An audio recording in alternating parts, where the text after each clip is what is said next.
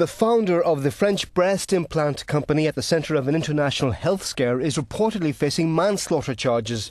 Jean-Claude Mas was arrested at his home in southern France. A French police source said he'll be held for 48 hours while investigators decide whether to charge him with involuntary manslaughter and causing injury. The former chief financial officer of the now closed firm PIP has also been detained as part of the investigation. It was shut down after regulators discovered it was using industrial-grade gel in its implants.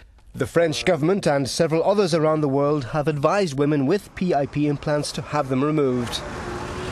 Mas has admitted using a non-medical substance in his product but says it did not pose a health risk. The probe was opened after a woman who'd had the implants died from cancer.